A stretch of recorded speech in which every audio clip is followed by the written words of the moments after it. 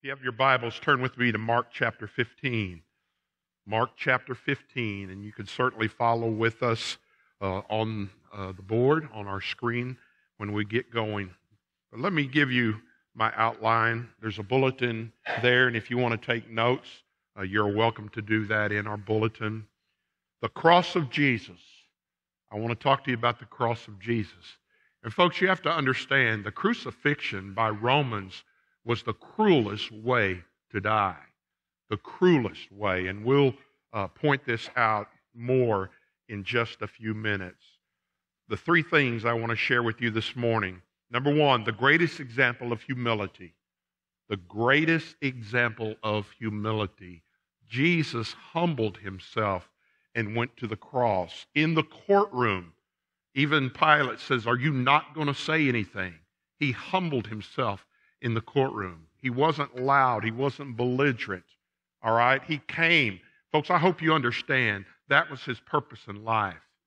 He left heaven to die for us. He left heaven so that we can be saved and purchase salvation for us. So we see the greatest example of humility. Number two, the greatest act of love. Steve and Betty spoke of that, and we'll be talking about that in just a second. And the third thing is the greatest testimony ever shared. I'm telling you, it changed a Roman soldier's life. You have to understand, Roman soldiers were trained to be cruel, to train to do their job. But yet, at the end, you will see that this man publicly made a statement that was incredible, totally incredible. Matter of fact, in our text, Pilate thought he could avoid making a decision by sending Jesus to Herod, but Herod only sent Jesus back and mocked him. Then the governor offered the people a choice between Jesus of Nazareth or Barabbas, who was a murderer and insurrectionist. Little did Pilate know the crowd, led by the chief priests, would choose Barabbas over Jesus. Pilate told the crowd 3 times, "I find no fault in him," speaking of Jesus. But they kept screaming, "Give us Barabbas, give us Barabbas, crucify Jesus." Pilate decided to scourge Jesus, hoping that the beating would satisfy them, but they, in their rage, would not release Jesus under no conditions. The governor finally gave in and delivered Jesus to be crucified. Let's see, starting in verse 15, Mark 15:15, the greatest example of humility. So Pilate, wanting to gratify the crowd, and gratify simply means to please the crowd. Folks, there's a lot of people that just want to please the crowd. Many people. Released Barabbas to them, and he delivered Jesus after he had scourged him. You have to understand that a scourging was a beating. Okay? They would put they would put Jesus on a pole. They would tie his hands above his head. 2 Roman soldiers would get on each side with leather whips. And at the end of the leather whips, there was leather there, but also tied to that were fragments of bones and sometimes even lead. And they could give him 39 stripes. And you have to understand, folks, what Jesus had already been through. He'd been through 3 trials. He'd been up all night, okay? He was physically and emotionally spent. And after the beating, matter of fact, there were people, there were folks that are crucified that actually died during the beatings. They did not even have strength enough to get through those. But Jesus endured the beating. I tell you, the Passion of the Christ, I can't watch it every year. I usually watch it around Easter time.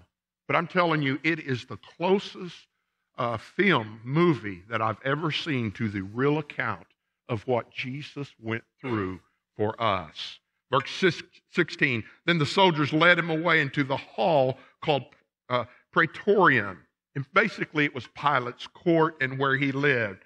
And they called together the whole garrison. It wasn't just a few Roman soldiers. It was everybody that was in town at that time. They thought maybe a riot was going to happen. Maybe there was going to be trouble. So he was surrounded by many, many soldiers. And they clothed him with purple. And we know that is a sign of a king, of royalty. And they were just making fun of him, okay? They were making fun of him doing that. And they twisted a crown of thorns and put it on his head. And again, folks, I kid you not, I've seen the crown of thorns. And the sticker parts are about this long. And they wrapped it around, and then even pushing it down in going into his scalp. And they began to salute him and say, "Hail, King of the Jews." And again, they were mocking him. Then they struck him on the head with a reed and spat upon him. When they struck him with that reed, that crown went down even further and dug deeper into his skull. But I am telling you, folks, there is no reason ever to spit on another human being. No reason. You have no excuse. No excuse. But yet, they did our Jesus this way. And I'm just telling you, folks, as the song said, Steve, he could have called 10,000 angels, but he didn't. Why? Because he loved you. Because he was born to die for your sins. That's the reason he left heaven. When Adam and Eve sinned, we were all under the curse of sin. And God found a way. God took the perfect Son of God. I know people have problems with that, but folks, I am telling you, he was born of a virgin. He did not have that sin nature. God placed him in Mary's womb according to the Word of God. Everything I say today, I can prove to you in the Word of God. And bowing the knee, they worshiped him. And folks, they really weren't worshiping him. They were just making fun of our Jesus. And when they had mocked him, they took the purple off of him. And you have to understand, you don't know how long that robe was on there. And the longer that robe was on there, the more it stuck to his bleeding back. And I'm telling you, I don't even like it when I have to pull a Band-Aid off of my arm. But can you imagine how that felt when they did that? Folks, I am telling you, Jesus was the suffering servant and put his own clothes on him and led him out to crucify him. Then they compelled a certain man, Simon of Cyrene, the father of Alexander and Rufus, as he was coming out of the country and passing by to bear his cross. One of the things they made the prisoners do is they would make them at least take the beam. Some people believe it was the whole cross, but it could have been either way. And sometimes they would just strap that beam to their back. And Jesus was so dehydrated. He was so physically worn down and emotionally worn down, he fell under the weight of the cross. And he had this man at this place. One of my favorite Easter songs is Watch the Lamb. Folks, I'm telling you, I don't really think we understand all that he went through mentally, physically, and emotionally at this crucifixion. And they brought him to the place, Golgotha, which is translated place of skull. There's two reasons they named that this. Some say it was because looking on the hill of Calvary, it looks like a skull. The rocks form into a skull. But probably more exact would be it was a place of death, folks. People went there to die. They went there to die. Then they gave him wine mingled with myrrh to drink, but he did not take it. Why? Because it was a numbing agent, and he didn't want that. He wanted to feel every part of the pain, every part of that for you and I. He took that beating for you. He walked up that cross in that way for you. It was love is why he did it. And when they crucified him, they divided his garments, casting lots for them to determine what every man should take. Now, it was the third hour, and the third hour was at 9 a.m. in the morning. The trial probably ended up about 6 a.m. that morning, and all this that was going on took place in between there. And when someone is crucified, they laid the wooden cross on the ground, and they laid the person on the cross, and they would take spikes, not nails, folks, spikes, and they would nail the hands, both hands and feet, into that cross. And once they got that done, the hole that was dug there, they would pick up the cross and they would just push it in the ground, and it would come down, and you just hear this thud, and it would rip the wounds that Jesus had. And it was the third hour, and they crucified him.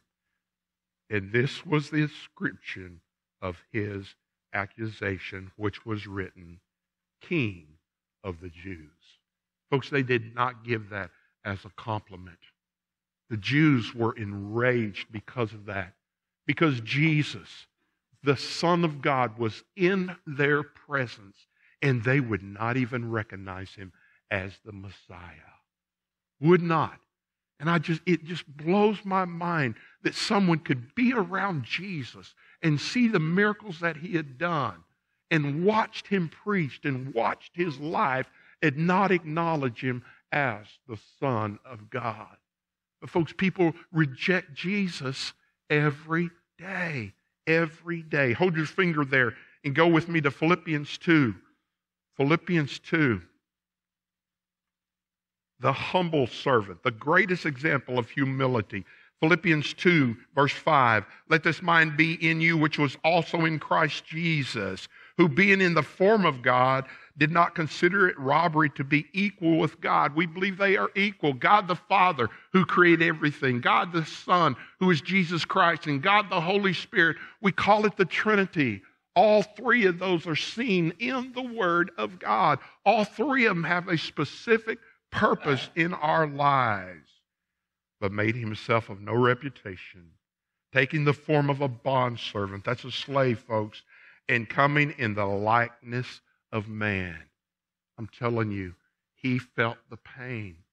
He would feel anything that we feel. And so you can see how cruel the cross of Jesus was. And being found in the appearance as a man, he humbled himself and became obedient to the point of death, even the death on the cross. Oh, folks, as we come to the Lord's Supper today, we need to be humble as we partake of the Lord's Supper. We need to humble ourselves before God, realizing that we are not deserving of his mercy and grace, but he loves us.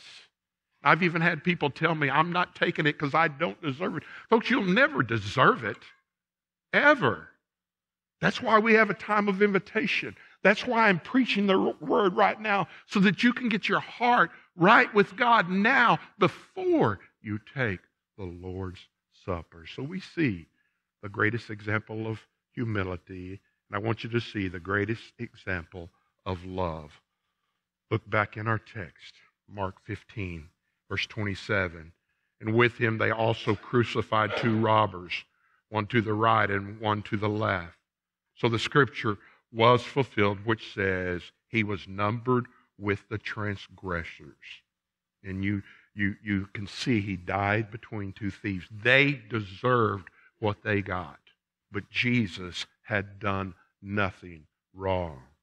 And those who passed by blasphemed him, wagging their heads and saying, you destroy the temple and build it up in 3 days. Save yourself and come down from the cross. They were making fun of him. He told them exactly in his preaching what he could do. But folks, he was talking about his body. He was not talking about the physical temple.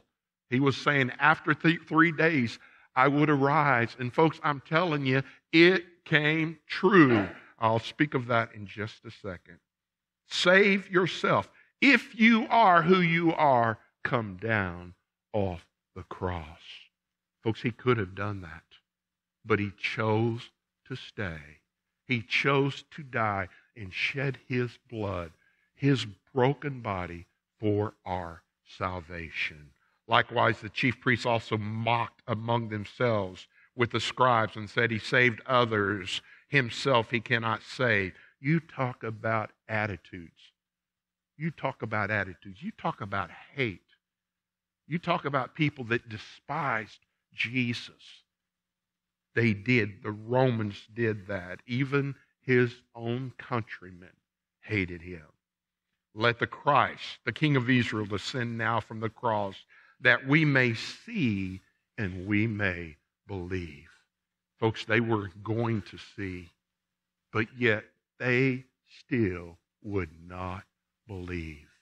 See, God has given every one of you sitting here today a choice. You don't have to accept the Bible. You don't have to separate the sacrifice that Jesus done for you. He's given you a choice. But I'm telling you, in my personal life, and many in here would also say it was the best decision I ever made in my life. Even those who crucified with him reviled, which would be the soldiers.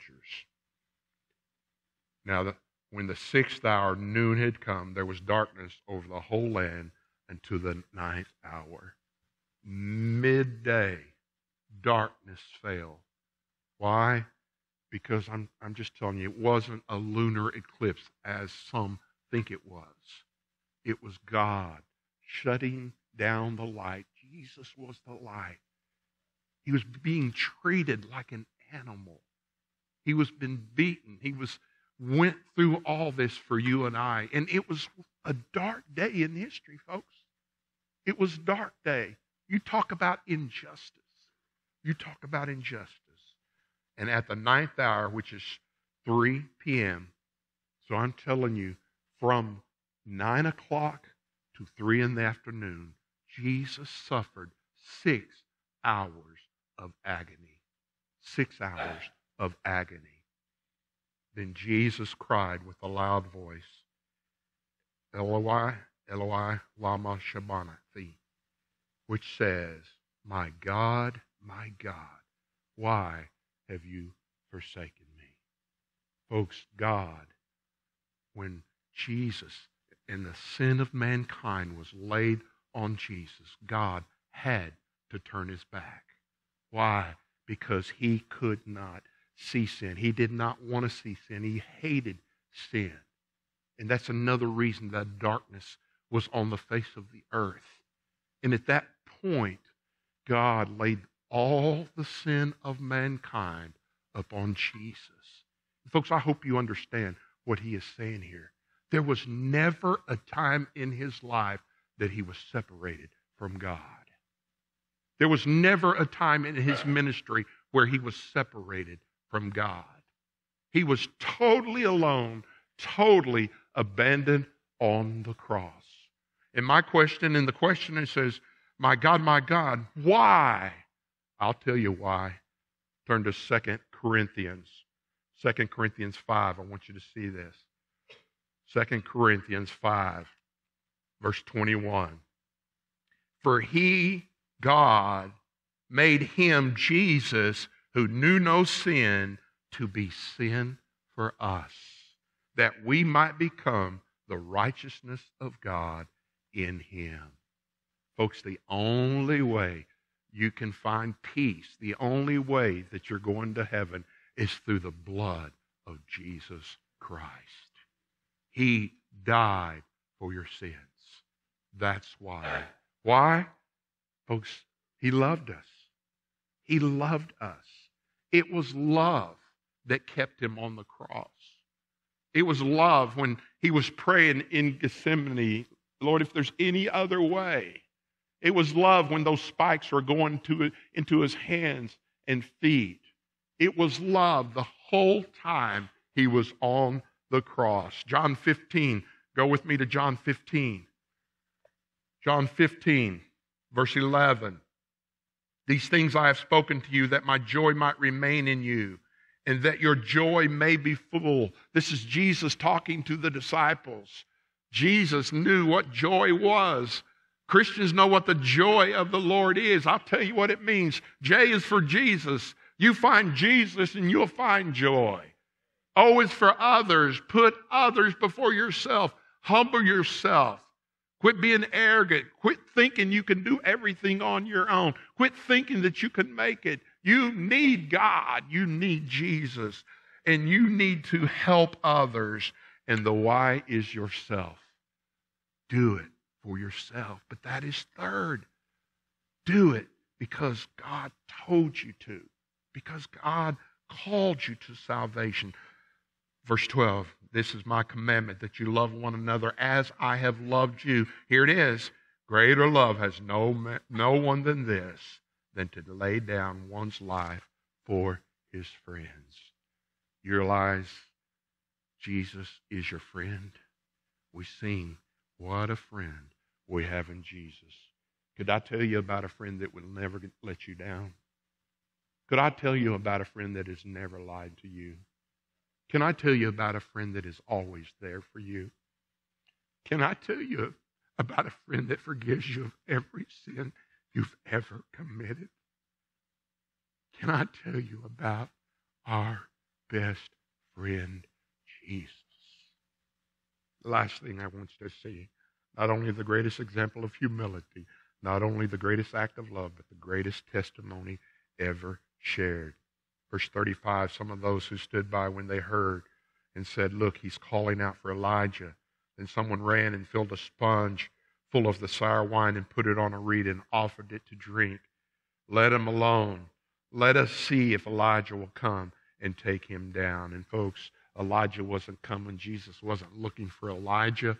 They were just thinking and trying to figure out what Jesus was doing. Then the veil of the temple was torn from top to bottom. Why? No more animal sacrifices. No more sacrifices. From now on, we had direct access through prayer to the throne of God. Another thing that happened in the Matthew account, there was an earthquake. God moved. God moved. So when the centurion who stood opposite him saw that he cried out like this, and with his last breath, he said, truly this man was the Son of God. What did this Roman soldier witness? He witnessed a man on the cross. He watched his blood drop down, drop by drop. He saw Jesus in one last deal. There were 7 sayings from the cross, Jesus said, and I'm telling you, the last, he said, it is finished. His work was done.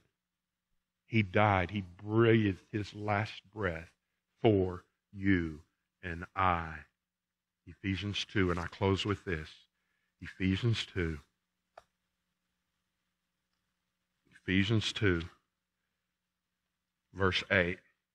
For by grace you have been saved through faith, and not that of yourselves. Folks, you can't save yourself. You can't clean up enough. You can't be good enough. You can't go to church enough. You can't do enough goods. You can't do enough to get into heaven. It is by grace, God's riches at Christ's expense. It is through grace that we are saved. It is God's mercy that we ask for. For by grace you have been saved through faith. Faith is belief. Belief. I believe that Jesus is the Son of God. I believe that Jesus lived a perfect life. I believe that Jesus died on a cross for my sins. I believe that Jesus rose again. Folks, he's not in the grave. His body's not even there. He's at the right hand of God, just waiting for God to say, go get my bride. Are you ready, folks? I believe with all my heart we're living in the last days. The last days. For by grace are you saved through faith, that not of yourselves. It is the gift of God, not of works, lest anyone should boast. The free gift. The free gift. But do you know, there was a price paid for that gift, and that price was the blood of Jesus Christ. As we close and as we prepare ourselves for the Lord's Supper, I just have one question I want to ask you today before we go into the Lord's Supper. If you were to die today, would you go to heaven according to the Word of God? If not, we have a time of invitation. We have a time when God will deal with you. We have a time when God will put His hand on your heart. Sometimes your heart starts beating. Sometimes your hands get sweaty because the Holy Spirit is telling you, man, you need to get saved. You need to get saved. You need to come down front. And if you hear that, would you listen to the Holy Spirit? Would you come and make a public profession of faith? We'll help you with that. We will tell you, we will show you exactly what you need to do. The greatest gift ever given was the gift of eternal life through Jesus Christ, our Lord. And if you're a Christian here today, are you ready for the Lord's Supper? Have you prepared your heart? Have you confessed your sin? Have you made things right with God? Father, thank you. Thank you for this day. God, thank you for the cross. God, I pray that we just understand the picture of what you did for us. And God, I pray if there's one here that doesn't know you, today would be their day of salvation. God, it's free. It's a gift. He loves us. He died for us. He wants to see us in heaven. So God, I pray that your Holy Spirit would work here today. God, thank you for the Christians that are here. And God, I pray it's a memorial service. It's a solemn time. It's a time of reflection.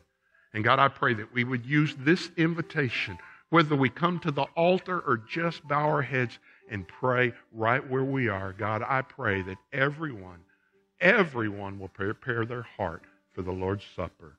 In Jesus' name I pray, amen. Would you stand to your feet? If God has spoken to you in any way, would you come?